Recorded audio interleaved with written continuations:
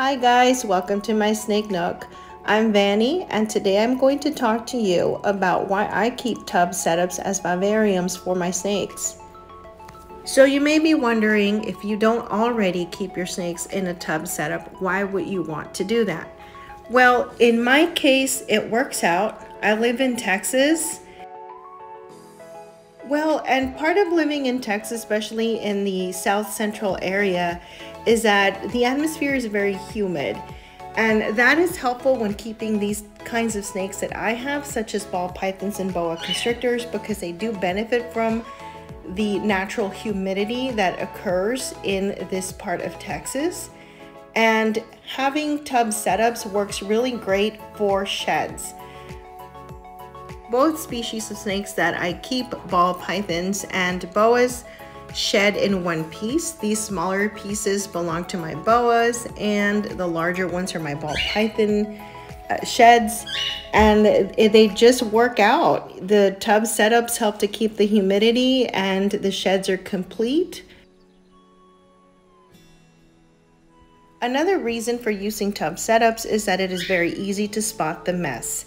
This is Sandstorm's enclosure and I'm going to go ahead and clean it out. It doesn't take that long, and here is Sandstorm. So she was awakened in order for me to do this, but I'm gonna go ahead and do a quick cleaning here. And in the meantime, Sandstorm can wait for me in a little corner somewhere while I clean up her home.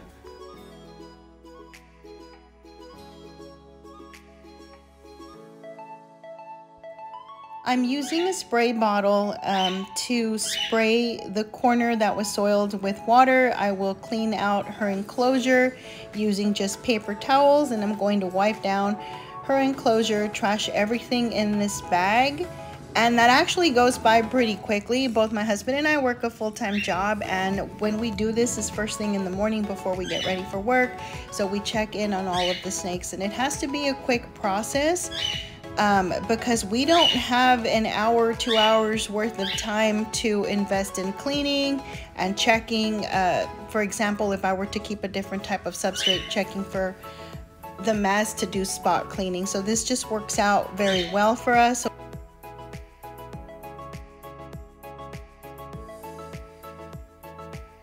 Here's Sandstormy waiting to go back into her vivarium. But I'm going to go ahead and keep her out a little longer now that she's awake. And I'm going to check in on another one of the boas to take downstairs with us. So this is what the enclosure looks like clean, the vivarium.